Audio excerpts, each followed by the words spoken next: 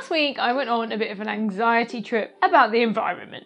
I saw something on TikTok and it made me think about how environmentally friendly my finances are. So I decided I was going to take some action and I looked into a few different things that I can do. Now, if you've been watching my videos for a while, you know that I have been thinking about this already. Lots of my investments are ESG investments. I'm creating an ESG portfolio where I'm picking individual companies and looking at their credentials.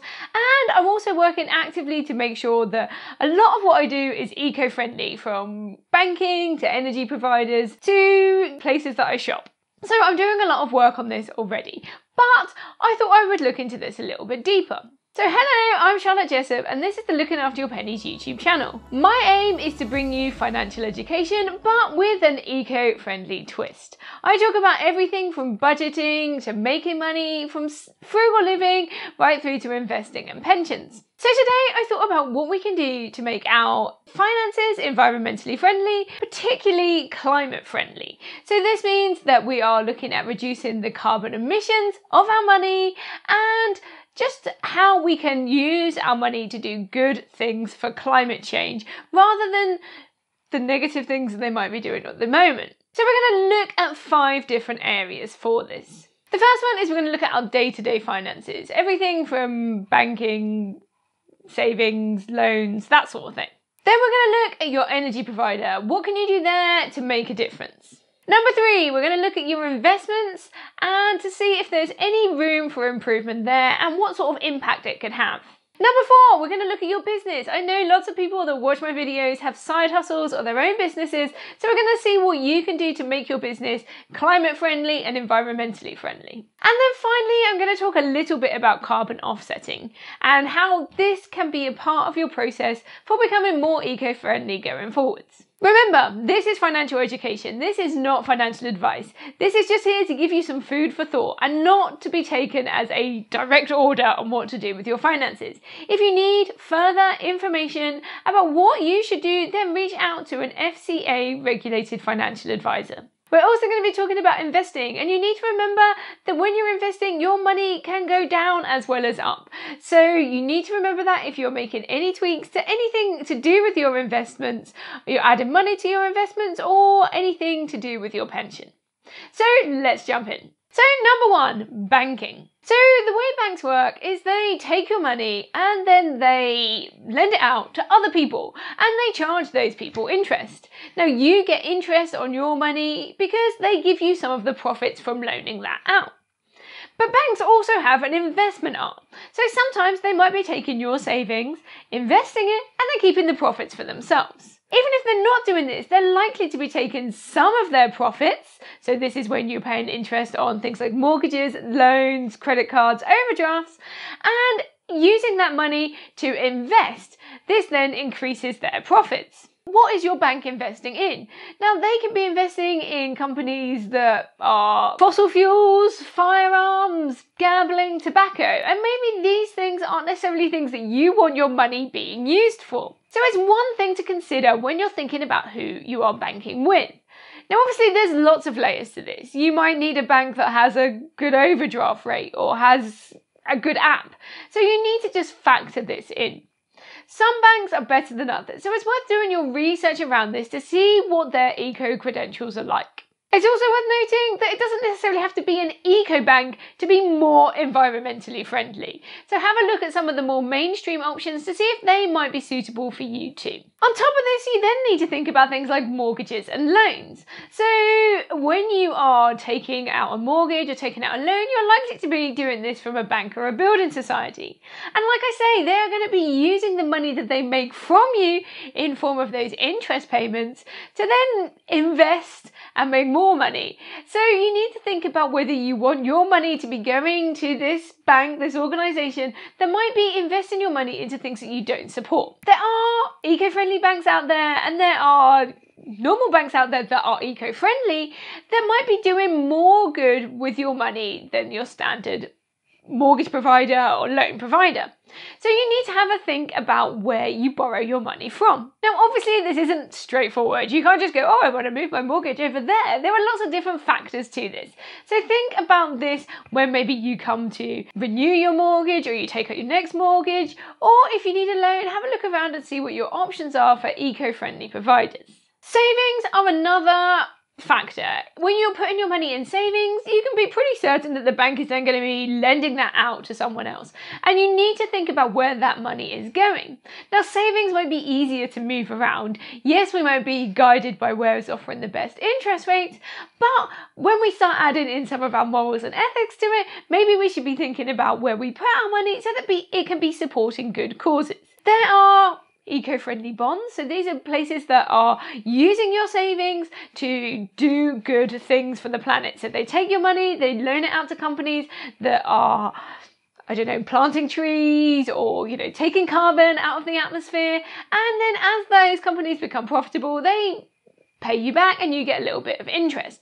So this can be worth looking into if you're looking at somewhere good to store your savings for maybe a slightly longer period of time. You might not necessarily get easy access versions for this, but you can probably get, 1, 2 or 3 year bonds where you can lock up your money for a longer period of time, make some interest, and know that in the meantime your money is doing some good. So number 2 then is switching your energy provider. Now this might seem like a super obvious one, but I'm going to mention it here because actually it could work out cheaper than your current provider. It's never been easier than it is now to actually change your energy provider, with the likes of all these comparison sites that allow you to just type in your details and then offer you like the cheapest alternatives, and they are now showing you which ones are providing green energy or renewable energy so that you can factor that into your considerations too. I recently changed our energy provider. We were previously with a green energy provider and I wanted to make sure that we continued with renewable and offset gas as we went forwards. Now luckily the cheapest one out of all of them, even the ones with the dirty fuel options, was also the cheapest. So it worked out right for me to get cheap energy and good renewable and carbon offset gas. Also with this we were able to get a smart meter installed for free, so we are now able to track our energy usage, and we are doing even more to keep our energy usage down. So this is definitely a good one and a really great place to start. It could save you some money and you could do something great for the planet too. So number 3 is investments. So this is where you can have a really big impact. And remember that investing isn't just putting it in a stocks and shares ISA or a general investment account. Chances are if you have a pension that you're investing too.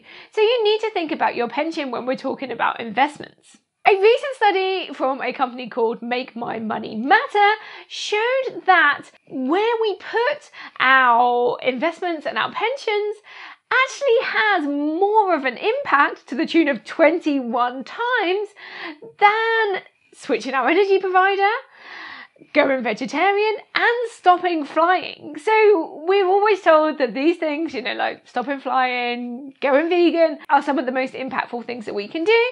But if you can move your pension into some sort of ethical and environmentally friendly fund, then you could have an impact that is 21 times greater than all 3 of those other things combined. So this is how significant this impact is.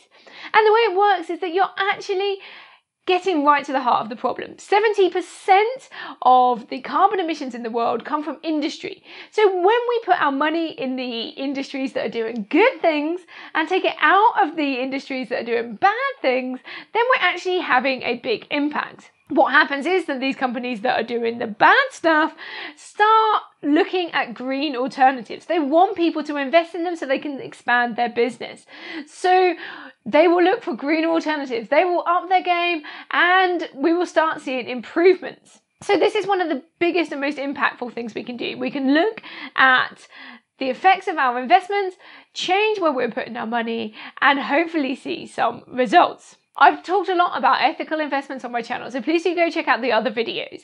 But a great starting point is to look for ESG investments. So this stands for environmental, social and governance, and it scores companies based on those 3 things and how well they are working to be environmentally friendly, to ensure that they are, closing gender gaps and they're treating their employees fairly, and also making sure that the people at the top aren't taking all the money and taking all the profits while the people at the bottom are just getting paid nothing, okay? So it's a good indicator of how ethical these companies are. So like I say, do your research. You need to balance what is right for you on a ethical level, on a moral level, with your financial decisions too. Fortunately, what we're seeing now is actually that a lot of ethical funds are either keeping up with the performance of non-ethical funds or even exceeding. And I like to think that as we go forwards, the more and more companies will become increasingly ethical. So what we will see is that there won't be a huge difference between those that are, ESG funds and those that make up the whole makeup of the global market. So number 4 then is your business or your side hustle. So this one really made me think, because I run a business and I want to make sure that people that come watch my videos, engage with my website, engage with my social media, aren't having an impact on carbon emissions, or they aren't, polluting the planet in some way. So I did some research about this and I wanted to make sure that I was doing the best I could. So most of my business is run from my house, and as I've already told you, we have green energy coming into our home. So I know that, using my computer, using my camera to record these videos isn't contributing to carbon emissions in that way. But what about if you come and you watch my videos? What impact does that have? So I did some research into this and looked at the impact that every click on my website, for example, will have on the planet. And it turns out that this is something that I can carbon offset. I'm hoping that you will look into things like your energy provider and this sort of thing. I also wanted to make sure that if you couldn't, or if it wasn't right for you, that you didn't feel bad about engaging with my stuff. So I looked at what this costs, and it turns out that to offset your usage and everybody else that interacts with my content, it would cost about £1 a year. So I have carbon offset that to make sure that my business is carbon neutral and hopefully carbon negative, because I actually did a whole load more donating into carbon offsetting. So hopefully looking after your pennies is now carbon neutral or carbon negative. What does this mean for your business? So think about some of the ways that you could be impacting on the environment. This could be your business banking, okay? This could be where you run your business. Are you getting green energy into your premises? Are you using environmentally friendly packaging? Think about the systems. If you have a website, is your hosting provider, is that a green company? What about all the companies that you access as part of running your business? And if you can't find green alternatives to these, then what can you do instead?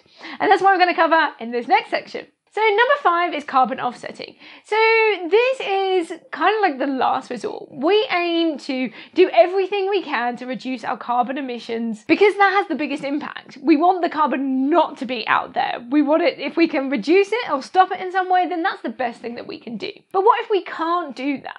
Well, then we can look at something called carbon offsetting. And this is something you can do both in your personal life and in your business life too. So I first noticed this idea of carbon offsetting as a consumer when we were traveling. So lots of airlines were allowing me to pay extra to carbon offset our flights. And I did that whenever that was an option. So I like to think that we were trying to travel in a carbon neutral way. But I recently came across an app, and this is not an ad, I'm not working with this company, this is just a recommendation. So I found an app called Yazy. Okay, I'll leave the link in the description.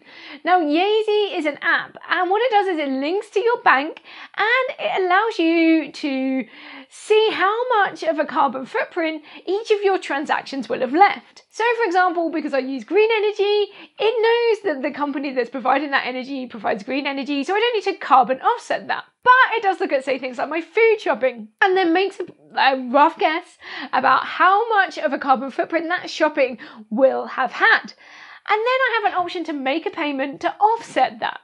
So carbon offsetting is the idea that there are companies out there that can take the carbon out of the atmosphere, and there are lots of different ways they can do this.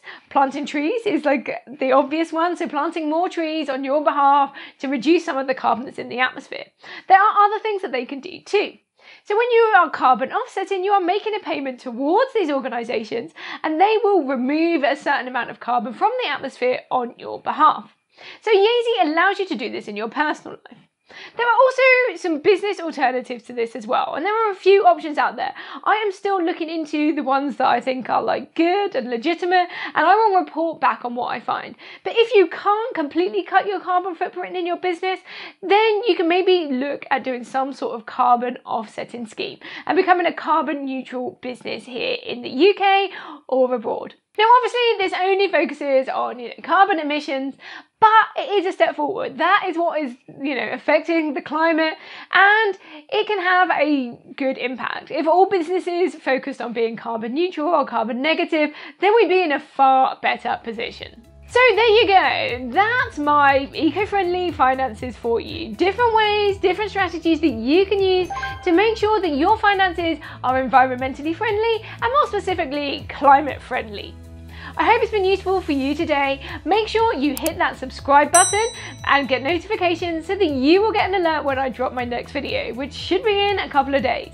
If you have any other eco-friendly or climate-friendly suggestions, I would love for you to leave them in the comments. I'm always looking out, particularly for new technology that can support this or places that I can invest that actually benefit the planet. Thank you so much for watching today. It's been a pleasure to have you here, and I will catch you in the next one. Bye.